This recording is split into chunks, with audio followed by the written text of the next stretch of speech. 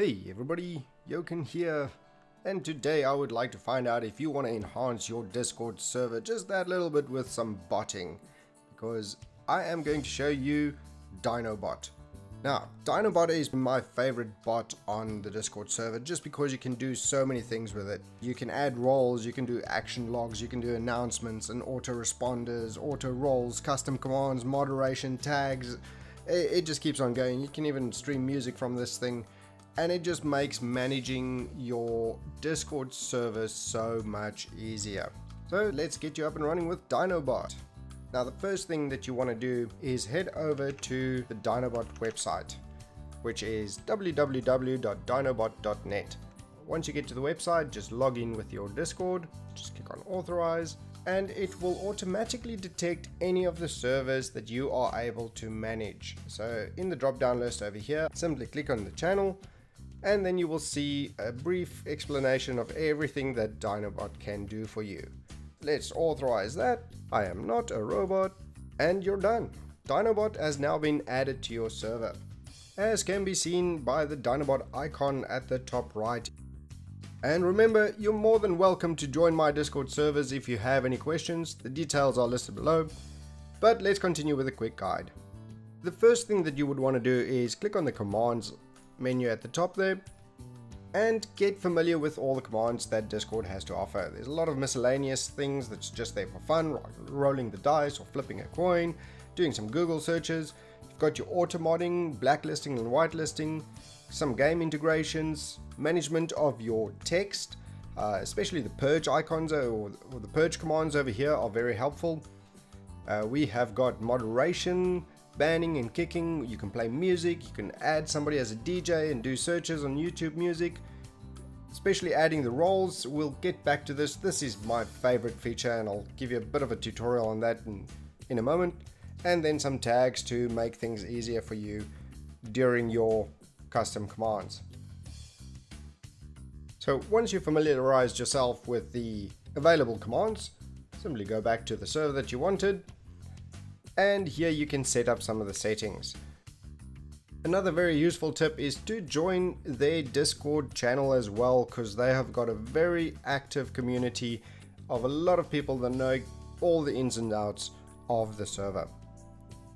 So the standard settings, modules and commands that you can choose to activate, and then we get to the announcements, which is one of my favorites. Setting up a message that goes to any person that joins your channel. Now I've set it up to be a private message, but you can also set a message and target a specific channel to display a message in. The variables down below shows you what kind of syntax you need to do in your messages to have the user's name or the server or the channel to pop up as links in the message. Following that, we have got auto-responders, auto-roles, custom commands, moderation, music, and tags. I have opted to disable some of the modules, which are listed down below, but the other one that I really want to show you is the custom commands. As a quick example, if I go into my Game On channel, go to the server settings for roles, you can see that I have got many different roles specified over here, and the ones in color are mostly related to roles that I assign to users. Now users won't be able to auto assign them to these roles unless you set your server up that way, but the ranks are more roles that users can assign themselves to directly, and I use these as interest groups. So what I want to do in Jochen's domain is I want to be able to add a rank called gaming, so everybody interested in gaming can then see that. And I want to specify a color for that. So I'm going to specify 546 E7A. And that's fine. The group has now been created. And in the server settings, I can now see under roles that there is a gaming group over there. Also note that the allow anyone to mention this role has been selected, which means that we can now go, hey, gaming, and you can see it pop up over there. Now, that will shout out mentions to everybody that's part of that rank. So if you want to join the rank, you can just say rank gaming, and then you will be joining the gaming interest group. Now you can also say members, gaming to see a list of all the members in the group. And of course you can just say ranks to show all the different types of ranks.